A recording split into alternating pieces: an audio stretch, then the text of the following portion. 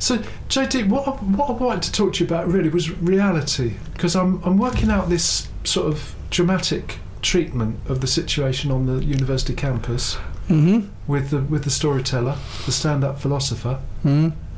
But back in the city, how do you think things are in what you call the pizza slice? The famous pizza slice. The slice around the museum, the phonics studio, the Phoenix. What, reality to that or reality to life? Well, a bit of both. Reality as seen through the city centre. Well, our pizza is, we believe it's the centre and the nerve centre of this great city that I'm sitting in right now. Yeah. So, and then this is where it all happens. So it must be reality. Reality. And in terms of sort of technology and knowledge, that's all right. The phone's beeping at you. It's Chris Norton on the phone, guys. Well, that's good. Yeah, that's good, I suppose. Yeah, what I'm getting at, JD, I'm trying to think about. Well, if you think about the forum, I don't know if you've been there very much. The forum up at our own campus. Right, describe that piece for me. Is that where the coffee is? Or that's where the coffee is. Oh, no, if you said that to me, I would have said yes. Okay. Well, you see, that's the sort of thing. I think we should expand our space, or contrast and compare what's going on in the city centre with what's going on. Because what it is, it used to be just a corridor, and then when they rebuilt it, an open air corridor. When they rebuilt it, it's now got a roof over it, and it's, might help. And it's got a supermarket, and it's got the entrance to the supermarket. I didn't know that one. Yeah, it's got a supermarket. Yeah, right. And they've used a bit of the space of the supermarket to make a pret-a-manger now. Oh, right. Well, I know they've got a Smiths, isn't that right? No. No, isn't it? No. I don't know. No. You see, that end of it seems to be going. The old bit. Well, originally there was a bookshop.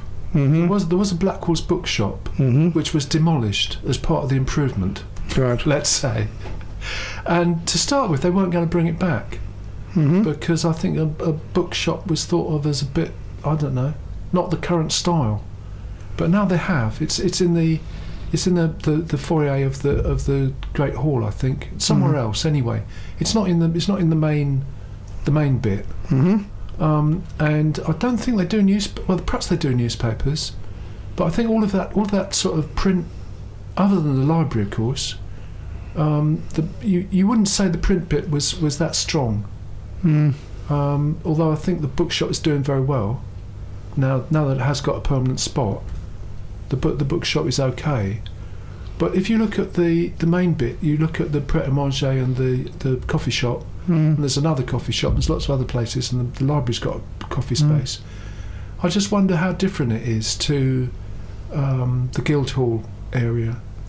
Well, I think we should take our little friends from the show up for a cup of coffee. Yeah. And discover a bit more, because we haven't been out there for a long time. Well, I haven't.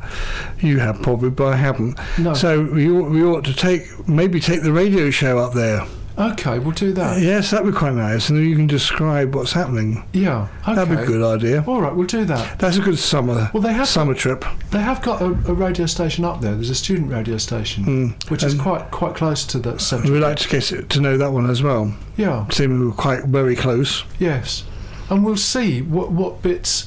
I know you heard what I was saying, but I'll say it all again. That the Lancaster campus, I like that partly because the conferences that have gone on previously that I've been to, but also because it's so linear. It's got this central spine, which goes throughout the whole of the centre of it, and it goes through the square in the middle. So you can have a sequence of discussions at different settings and buildings to indicate that as you go along. And I think if on the Exeter campus it would be a bit more erratic. I think you'd be walking from here to there and so forth, but maybe these things can be mixed and mingled. Because I don't think we're going to get the storyteller up to Lancaster that easily. Well, we may do. You have to bundle in the back of your car, in the middle of the night and take him up there. We could do that. But he may just get the idea of what's happening, and work it into a presentation and do it somewhere else. You never know. But I think if we keep feeding him ideas, eventually it will take some form. That's that bit. But other than that, yes, I think we should wander about and just compare. I think you're taking this thing as the pizza, yes. And this is a building which is what I call like a tower, isn't it? In a way, on the outskirts of it. If you look at it from a distance, yes. That's my interpretation of it. Yes, I mean, for new listeners, when we say the pizza, we mean a space around the Royal Albert Memorial Museum. Yeah. Which takes in, it's got New North Road is the sort of is the curved bit at the back of it, and then the edges of it are the High Street and North Street.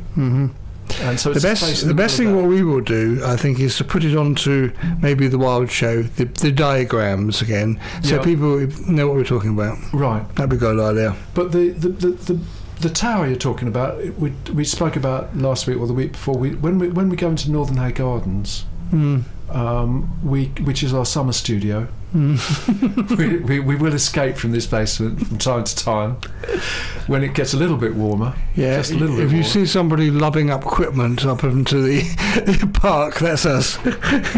But we do get a view of the clock tower on the university campus. Yes. So that's why I was thinking they're pillars. Yeah. And they're support pillars. Yes.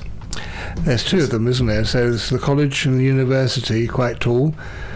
And you've got the BT one, is it BT? Well, we can see the BT one. Yeah, so there's a lot of columns around it. Yes. And then modern columns around an old place. Yeah.